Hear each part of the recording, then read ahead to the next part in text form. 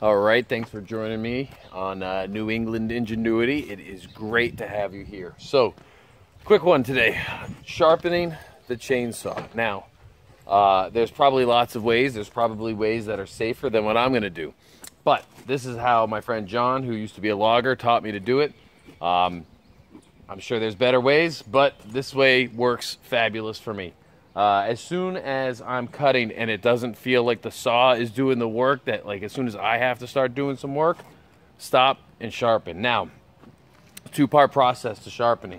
One, you can take a rat tail file like this of the appropriate size for your chain. You gotta look it up, I can't tell you. This one's a 7/32, that I can tell you.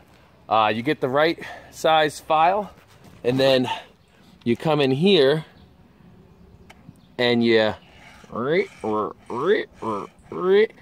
do that on every single tooth. Now, in order to make sure you get every tooth and, you know, don't just keep going around and around and around and around, because I would never do that, there is either on your chain an indicator link that'll be a different color than the rest of the links that you can use as a start, or on mine, you'll see right here, these two teeth go the same direction.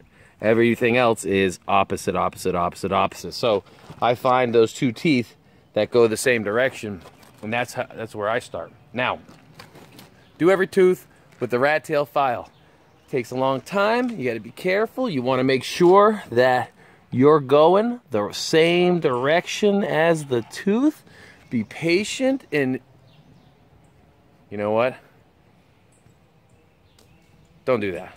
Waste of time. You get your rotary tool and you get the appropriate grinding stone tip, okay?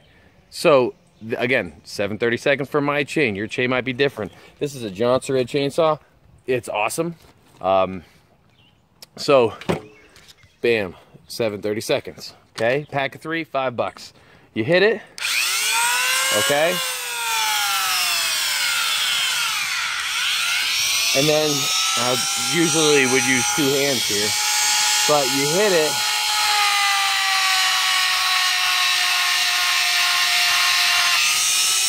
bam, that tooth is done. Go around the whole thing. So that's stage 1. Do every single tooth.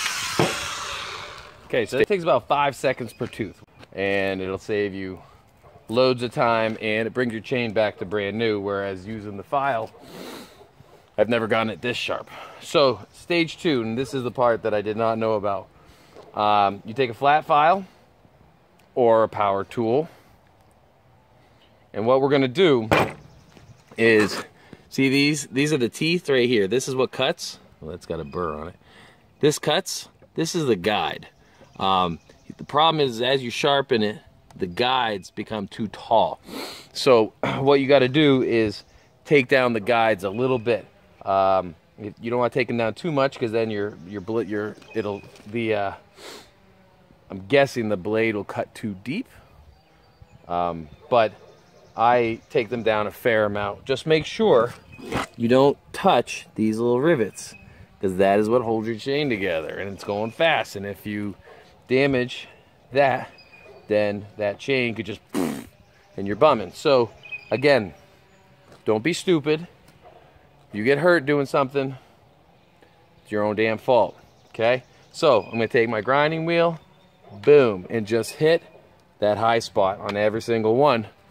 The way I stand is I put the chainsaw right here in my thigh. Yeah, it's my thigh, assholes, okay? And I take the grinder, and I use both hands, except I can't right now, and I just hit it like this, hit it like this, hit it like this. That's it. That's all you're doing. Just going boom, boom, boom, boom, boom, boom. Chainsaw chain is probably going to be sharper than when I put it on here. Sharper than new. So, good luck.